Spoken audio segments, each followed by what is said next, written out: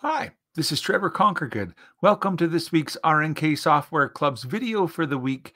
And our topic for this week is about the little ghost icon that's on the left-hand toolbar and how does it work and what is it for? And so we're going to talk about what is the ghost mode and how that works. And so if you're ready to get started, I'm going to bring my workspace nice and large and point out that the tool is down on the left towards the bottom of this blue toolbar. There's a small ghost. And I guess the question is, what does it do and how do you use it? So notice that if I click on the little ghost, my lettering will actually go away. But if I turn on the little ghost, it will come back.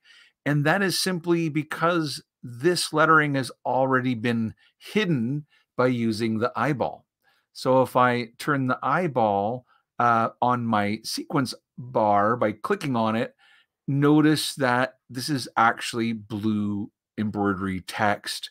And if I click on it to select it, notice that when you have your embroidery selected, there's an eyeball over on the side that you could use to hide or show that, and it's for the entire color. You know, if you wanted to just show or hide one of these text segments, you could change its color. So let's have a green, greeny blue one and a darker blue one, because now they each have an eyeball that, could be turned on and off. And the ghost simply shows what's hidden. So if I unhide that or turn off the ghost, then when I hide my embroidery, it goes away. So it helps you to hide it. So the purpose of using the eyeball is to make a color be not selectable. It actually kind of almost makes it not part of it's like temporarily removing it from the design. Sometimes you still want to know where it is. So turning on ghost mode allows you to see it, but notice that I can't select it, and if I click and drag, my text does not select. And so here's maybe a better example would be, I'm going to just remove the text and look to the free monthly designs and open up one of our Floriani free monthly designs. And so as always, when I bring in a design from my designs tab, it will be grouped together. So if I try to select the bike rider, it's really going to select everything, and we can click ungroup. And then if I try to select the bike rider, it just selects a piece of him because he's not all one thing. Is really, a series of small pieces that make up the bike rider. And I could come here to select it by just simply selecting the color blue, and that's how I might do that.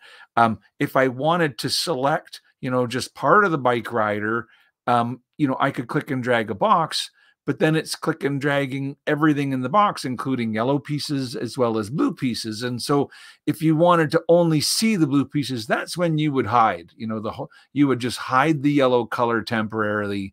And this is where having ghost mode on will either show it where it is or not show where it is. So that's really the point of the tool, is that you can turn off the yellow and make it not really accessible, so that if I click and drag to select part of this design, it won't select the yellow parts, and I could change those, select, whatever parts that I wanted to, as long as they're not the yellow parts, which are currently in ghost mode. If I unturn on the ghost mode, then they're actually fully hidden, which is kind of what the eyeball does. So really the eyeball that turns on and off a color works in conjunction with the ghost mode, because if you use your eyeball to hide the color blue and then you turn on ghost mode, you can still see it. It's just kind of hidden from the design. And so that's what today's video was all about. A lot of people ask the question, what's the little ghost for? And now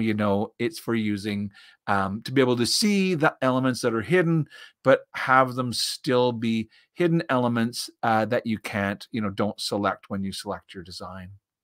So we hope you enjoyed this week's RNK Software Club's video for the week. Until next week, have a great day. Thanks for listening, and bye for now.